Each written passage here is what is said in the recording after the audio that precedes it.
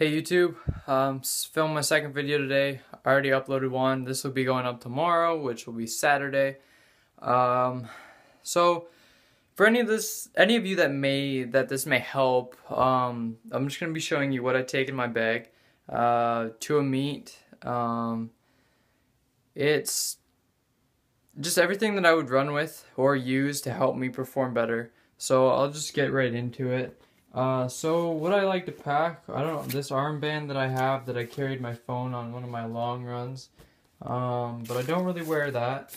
I have these are kind of old, but still good, and I'll probably eat these. Once cross-country season starts up, they're organic energy chews, they're fruit smoothie flavor, they're honey stingers with vitamin C, so they're basically just little gummy treats, but they're healthy.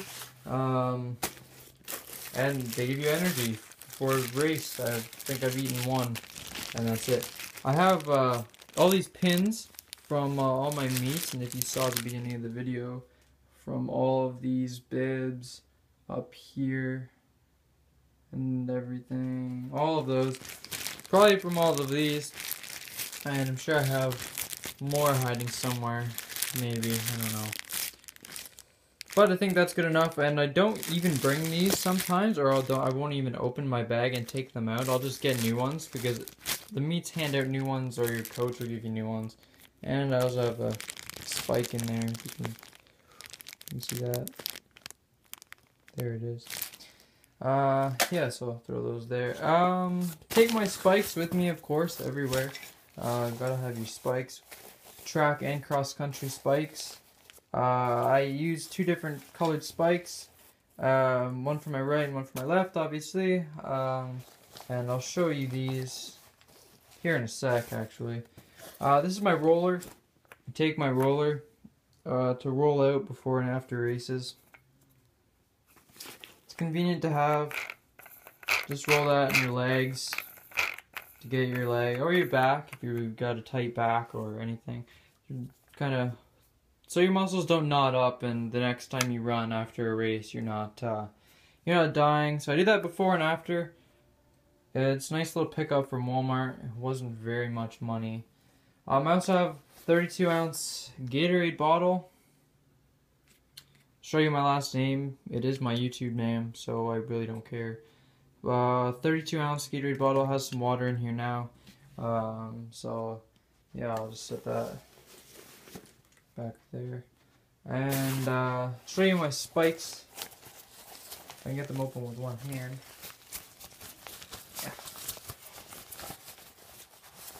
This is the good one. This is the one I like the most. Wore this last cross-country season. It's a little small. They're size 9s. They're not size 6s. They're size 9s.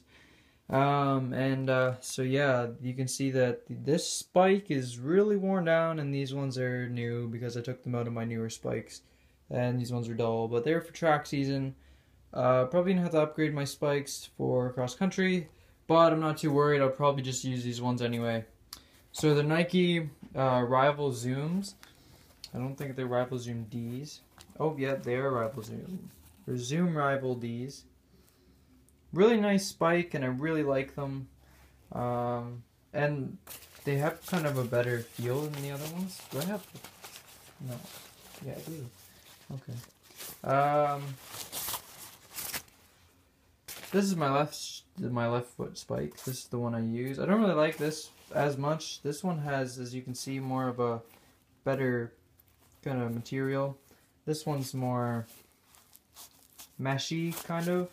It's not as, I think you know what I'm trying to say, but these ones have all the spikes. I took some track home with me one after provincials, because up in Canada we have provinces, and this one, and yeah, so I took home some track there. All these spikes are good and fresh, and so these are just the Nike Rival D.